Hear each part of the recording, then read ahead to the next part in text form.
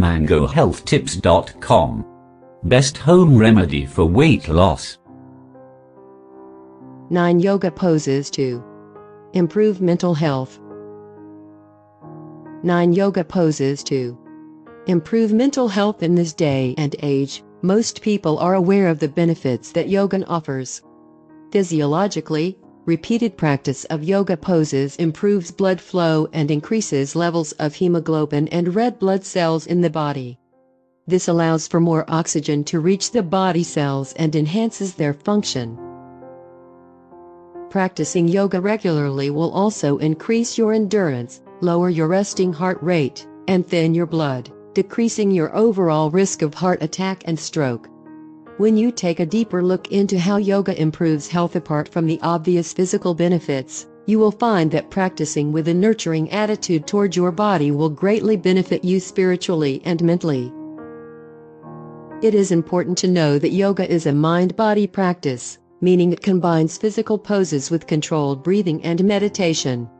Simply put, yoga helps you access your inner strength, which helps you face the sometimes overwhelming challenges, fears, and frustrations of daily life. mangohealthtips.com. Twisting poses. Twists help open the chest, shoulders, and back, which helps decrease any feelings of anxiousness. Twists can also increase blood flow to your digestive organs while helping wring out venous blood from internal organs. For a treat, combine your twist with slow, rhythmic breathing. Inverted poses. Inversions can become a valuable part of your practice because they encourage venous blood from the legs and pelvis to move toward the heart and lungs, where it becomes more efficiently oxygenated.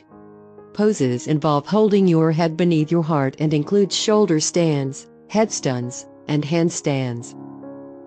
Inverted poses. Please note, it is important to establish your practice before attempting inversions such as headstand and handstand. Using a wall or having a spotter as support will help if you are just starting out. It is extremely important to learn from a qualified teacher who can teach you the safest way to enter, hold, and release an inversion without doing damage to your head, neck, shoulders, or back. Downward facing dog. Downward facing dog is arguably one of the most difficult poses you learn when you are beginning your practice. Correct alignment of the body is key in this pose to avoid injury to wrists and your back. Downward dog calms you by stimulating the front of the head and helps alleviate depression. Practicing downward facing dog often will build your core and shoulder strength, which improves your posture.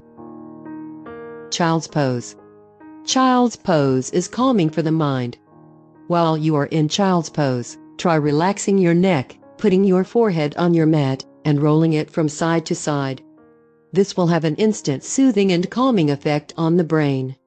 Child's pose reminds you that resting on the mat is beneficial and allows you to slow down in life when you need to. Child's pose also opens up the hips, which brings us to the benefits of releasing tension in your hips. Hips don't lie. We store a lot of tension, trauma, stress, and anxiety in our hips. When we are put under stress, our bodies respond by tightening and clenching. Trauma causes a huge compression or tightening of your hips. As you build up this stress over time, it can take a toll on your hips if you don't work it out. During your practice, it is important to remember that releasing the tension in your hips can open up unhealed wounds and strong emotions brought to the surface.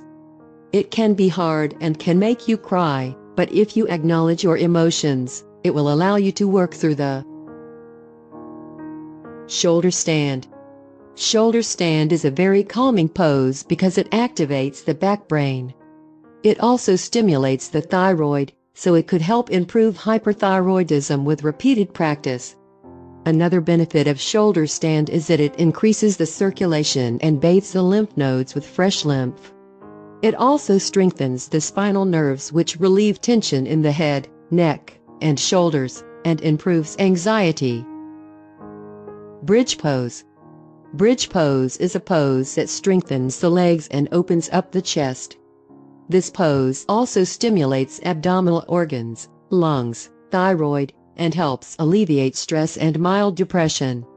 Another restorative variation for bridge pose can be done by placing a block under the lower back and tractioning out the spine with your body weight. Low Cobra. Low Cobra expands the chest and gives elasticity to the lungs, strengthens the back and stomach muscles. Practicing this pose often can also help soothe sciatica, improve digestion and elevate mood when you practice relaxing your shoulders towards your spine. Savasana, aka corpse pose. Corpse pose is done by lying flat on your back with your arms relaxed by your sides. At the end of every practice, you take Savasana and pay attention to your breath for 1 to 10 minutes as you wind down. This pose is especially enjoyable after a hot or vinyasa class because it gives you a chance to tie together your whole practice and rest after working hard. Thanks for watching video.